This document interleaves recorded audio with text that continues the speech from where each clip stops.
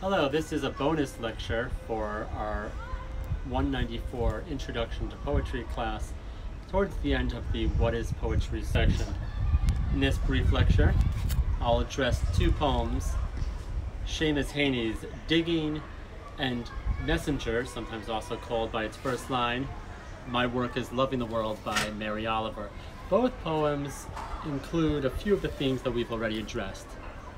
The resentment or notion of alienation and difference that the poetic speaker has versus the rest of society, as well as the notion of labor, work, and finally, the added property of attention, vision, and voice that the poetic sensibility affords. Let's start actually with Messenger by Mary Oliver, a recent poet, died about 2 years ago, an American poet, who writes in a free verse style without any clear meter, rhythm, or rhyme. And in her poem, Messenger, the title of which I actually learned from one of you, My Work is Loving the World, she writes quite insistently and clearly about this notion of labor and work. My work, she says, is what others may consider indolent, but it is to love the world. And here, as we're taking a Corona walk, we can join Mary Oliver in the kind of walk that she makes around the lush forest in her area. Here the sunflowers, the hummingbird, the blue plum, the speckled sand, plums again that we notice. Are my boots old, my coat torn, am I no longer young? Let me keep my mind on what matters, which is my work. Her work is not in any clear way of improving society, but rather on the work of the mind, the work of noticing, the work of attending, of paying attention. Perhaps indeed the most valuable, lucrative, important asset that we have, especially in our day, although Oliver was writing this a few decades back. Paying attention, standing still, and learning to be astonished. In Oliver's language, to be a reader, to be a lover of poetry, is to be someone who is in love with the world, who retains that capacity for astonishment, to be astonished at the ordinary beauty of flower, the phoebe, the delphinium, the sheep in the pasture.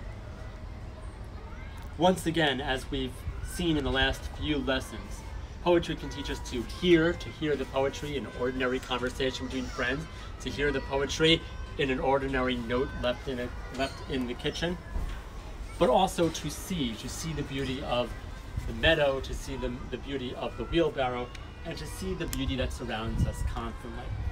Seamus Heaney's Digging digs into the past. It takes a different perspective in beauty. It also is bound up with the soil, with the lush, the good turf of Ireland, Seamus Heaney's homeland, Heaney being a Nobel Prize winning poet of the late 20th century. And Heaney also distinguishes himself from his ancestors, his father, his father, his grandfather, his forefathers. He writes, between my finger and my thumb, the squat pen rests snug as a gun. Under my window a clean rasping sound, and the spade sinks into gravelly ground. My father digging, I look down. He notices too how different he is than his ancestors, and he doesn't take it as a mark of inferiority.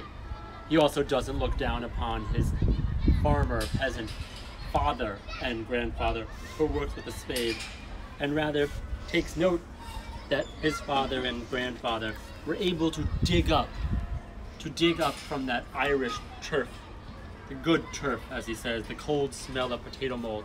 He makes that vocation, their work, palpable.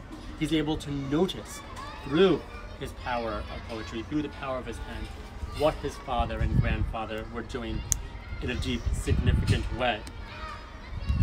I've no stage to follow men like that, men like them, Seamus Heaney writes.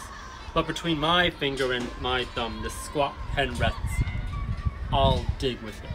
His pen remains an instrument of work, one of unearthing the past, unearthing experience, but one which allows him to write experience, to bring up the past, to bring up the experience and emotion, the legacy of his ancestors.